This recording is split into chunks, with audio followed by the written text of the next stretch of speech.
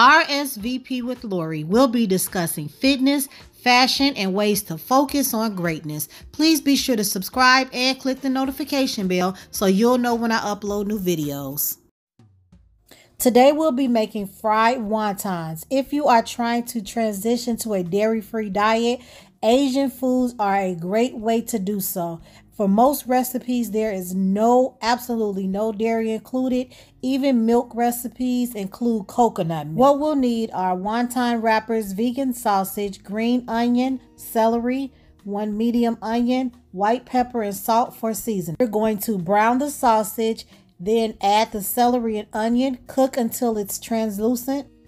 All right, once everything has cooked, this is how it should look. Okay, you're going to set out your wonton wrappers, about 1 teaspoon of filling right in the middle. This is a vegan recipe, so we're going to use water to seal the edges. Fold halfway, triangle, press down firmly. And then we're going to roll the wrapper one more time. Take the 2 ends and seal those together. You just want to make sure you're pressing firmly. And I'll show you the technique once again.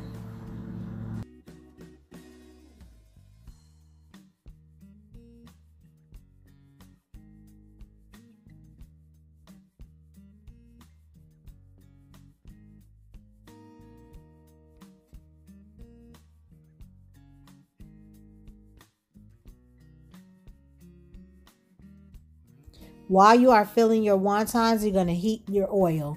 Once the oil has heated, you're going to cook them on all sides for about 3 minutes each, or until lightly golden brown.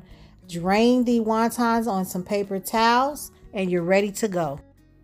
There you have it, fried wontons, a very simple, quick, and delicious treat for you and your entire family. Let me know what you'd like me to make next.